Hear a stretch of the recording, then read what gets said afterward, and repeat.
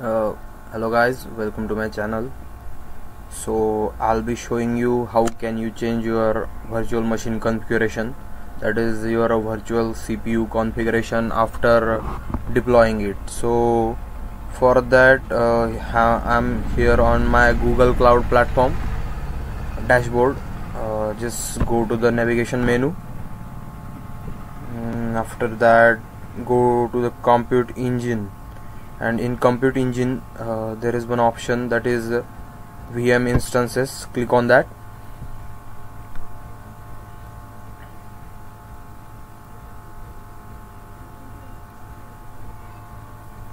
It will take few seconds to load. Now it's showing me the virtual instances that I have deployed so far. In my case it's just one virtual machine. So now to change its configuration, you can change the configuration in any way.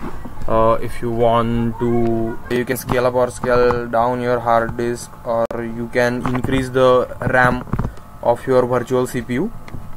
So in this case we will going to increase the RAM for our deployed instance.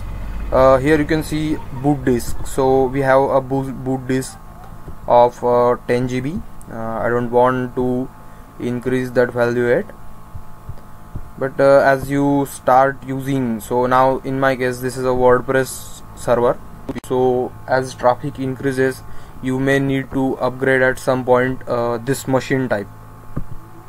So to handle more traffic you may need to increase these values. So we will be doing that. So just click on edit, but by editing it you cannot change the machine type. Yeah, it is clearly mentioned here, you must stop the VM instance to edit its machine type. So by just clicking on editing, you can add a new disk, you can increase the boot disk size. Okay, so we will not be going to do that. I'm just stopping this instance. Just a second. So just get back, and to change the machine type we need to stop the instance. This is a stop option.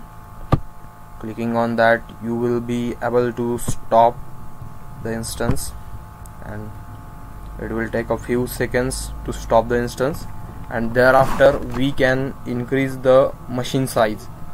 So click on this bell icon where it shows the new notification. Now currently it's stopping our virtual CPU.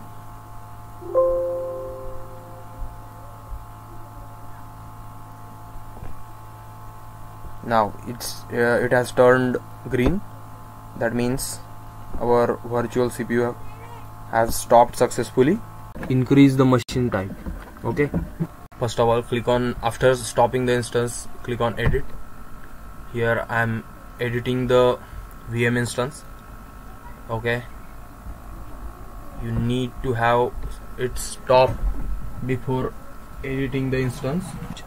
Okay, so now currently it is G1 small, 1 virtual CPU and 1.7 GB of memory.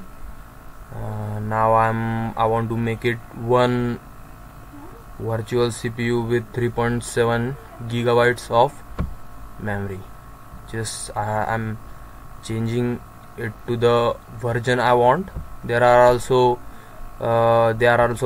mentioning the series. I don't want to make any change there. So after doing the change that you want, you just have to click on save.